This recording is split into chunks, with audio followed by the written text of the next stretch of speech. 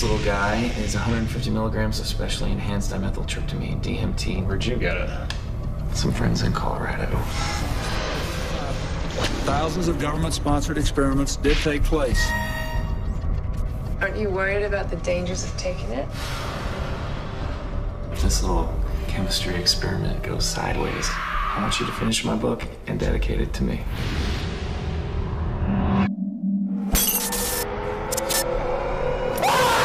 He took a military-grade chemical that no one seems to have any documentation of. Then his friend is also missing. I don't like this. It can see me. The United States offers a sincere apology